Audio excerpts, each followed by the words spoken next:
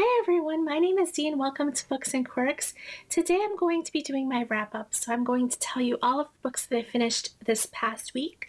I was able to get through quite a lot, but but a lot of them were very short too. And I didn't even get to everything that I had planned. But the first one that I want to talk about, I don't think I talked about this one yet, and that is The Young Elites, which is the first book in a trilogy by Marie Lu.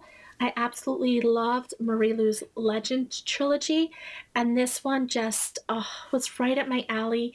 It's a dark YA fantasy, and it follows a young girl who is trying to escape her confines. You know, this is a world where a disease swept the nation when she was a child. A lot of people died, adults as well as children. And those children that did survive, some of them developed some of these like powers. And they're looked upon in society as unnatural and marked. And they're sort of fighting against that. I really love this. I don't think that description really gives it justice.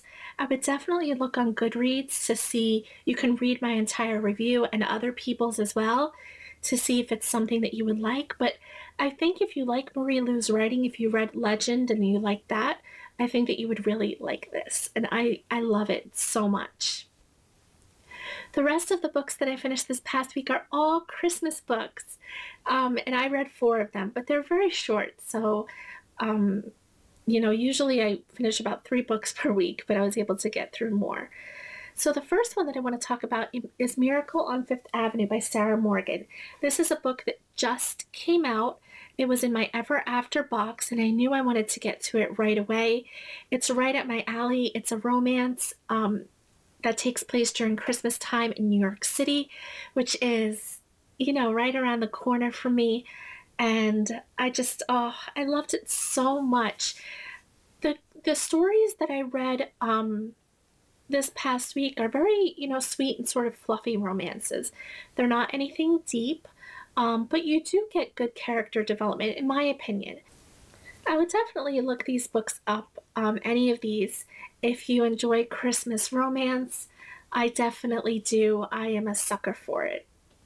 The next book that I finished this past week is Christmas Under a Cranberry Sky. This takes place in Utah, or actually a little island, I think off the coast of Utah or something.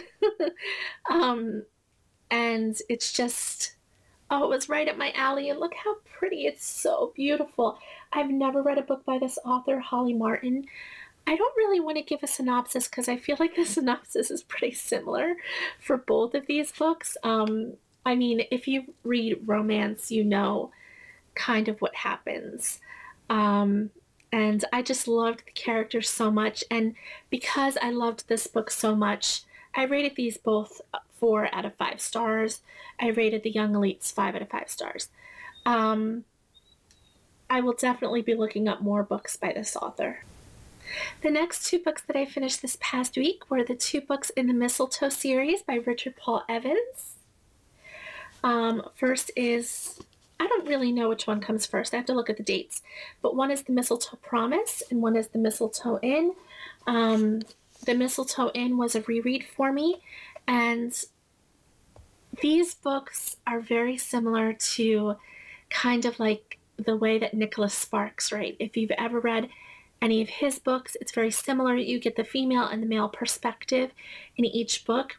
Now, these books are very short. Not only are they short, but they're also very tiny. They're each under 300 pages, and they're no problem to get through. But they're beautiful books, and I think despite the size of it, it packs a punch.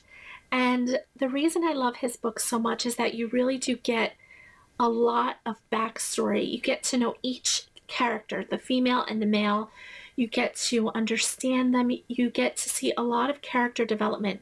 You learn about some of the things that happened in their past and some of the things that are happening, obviously, in the present. But I think that you get a lot of character development despite the size. And I definitely recommend this series. It's very clean. Doesn't have a lot of sexy times in it. And I do love those kinds of romances as well, don't get me wrong. But I think that this is just a very sweet romance and perfect for the holidays. And I definitely would give one of his books in this series a try if you like, holiday themed stories. So that is all I have for you today. I hope you enjoyed it. I hope you all have a wonderful weekend. Please like, comment, and subscribe if you haven't already, and I will see you all next time. Bye.